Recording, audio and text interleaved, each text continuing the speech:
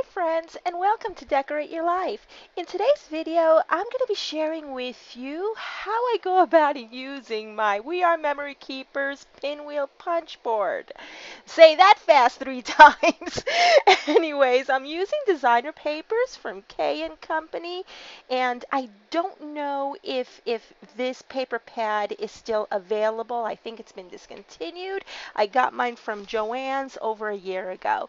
So according to the instructions, I wanted to make a small pinwheel, a 3-inch pinwheel, and it said to cut paper down to a 3 by 3, and I am looking at the directions and I'm showing you right there that it says you need to cut 3 by 3 for a 3-inch pinwheel. So I'm going about in making my pinwheel, and you have to align it to the little corner, the right hand corner that you see up there, except I guess I didn't do it right because the corner is not a perfect square, and I was trying to make a perfect square on the alignment. So with this one, you will see that I didn't cut it the way it was supposed to be cut. So let me tell you something. The instructions that they give you are not very clear. I'm the type of person who learns visually, and I have to see something step by step in order for me to get it. Okay, I just can't look at something and get it.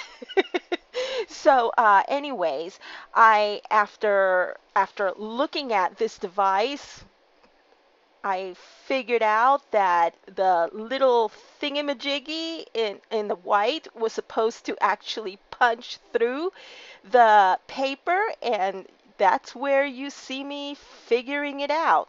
And so anyways, yeah, you have to punch through that paper, and then you have to make the little blade thing, that little rotary blade thing, fit into this device.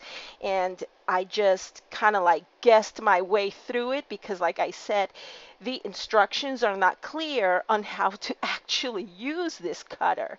So there I'm going again back and forth, and I'm like, oh, okay, so this is probably supposed to punch the center through, and yay, she finally gets it. So over here, you see me playing around with it a little bit more, and I tell you what, friends, there is a reason why my son has autism, and I honestly believe it is me because my brain is also wired differently. Some things are just not as obvious to me, and so yeah, I had a difficult time figuring out this device, and I'm not ashamed to say that. Yeah, I'm not the best go-to person on figuring out how to use certain crafting devices. So I knew that I wasn't going to get it right the first time, and that is okay by me because we all have a different learning curve. And as I was trying to figure out, okay, I'm going to be putting this together a certain way, and nothing was aligning right. Absolutely nothing. The circles, look, the circle that I had punched through looked pretty bad, okay? And the little flaps that you're supposed to bend, fold over to the circle were just not aligning correctly. And I think that was part of when I went in to do the corner punches, I was trying to square it out, whereas the actual corner is not a perfect square. So I think that was mistake number one for me. And I'm glad that I had recorded this section, and because I knew that I wasn't going to get it right, and I figure, hey, maybe there's somebody out there who can learn from my mistakes. So after throwing away my first pinwheel, I decided to make another one, but this one was going to be a larger one. For this one, I cut a piece of 4 by 4 papers to make a 4 1/2 inch pinwheel. And so another thing that I did differently here was to follow the natural square of the punch and not try to square it out like I did with the other one. Does that make sense? Now, what I've done differently too on the second pinwheel is that when I punctured the center of the pinwheel, I decided to align it right on that center punch every time I would turn the pinwheel for the cut instead of trying to align it to the cut marks. And again, that is another thing that the instructions were not clear on. In fact, they don't even tell you to align it to the center of the pinwheel. They just tell you to cut, okay? And so I had to figure that part out too, and I think that works best for me.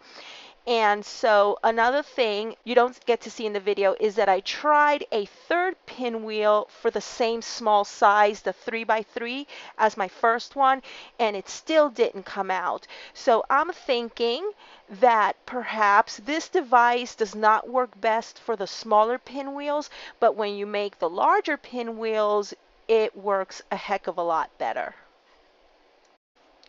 So to fold over and close the flaps of my pinwheel, I decided to use some art glitter glue, and I found that that is what works best. Now, if you have the all the attachments that go to making your pinwheel, more power to you, but that is just something that I did not buy because I wasn't sure whether or not I would be making more pinwheels, because actually this pinwheel that I'm making is for a project that's coming up, and I just wanted to try it out. But I really do like the way this pinwheel came out, and I know that right now Hobby Lobby has these We Are Memory Keepers pinwheel punch boards for about $5, and even if you just make a couple of pinwheels for a party or whatnot. It is always a good thing to have a device such as this, in my opinion, because you never know when you're going to use it. I mean, it doesn't take up that much space in your crafting supplies, and $5 you can't go wrong. I think I have attempted making pinwheels by hand, doing the measurements and the lines and cutting them up and everything, and it has never, ever, ever worked out for me. But this device has helped me out a lot. Like I said, it didn't do too great with the 3-inch pinwheels, but with the 4.5-inch pinwheels, I am extremely satisfied the way it came out. And I just used straws and items from my stash to put it together, and I think it worked out all right.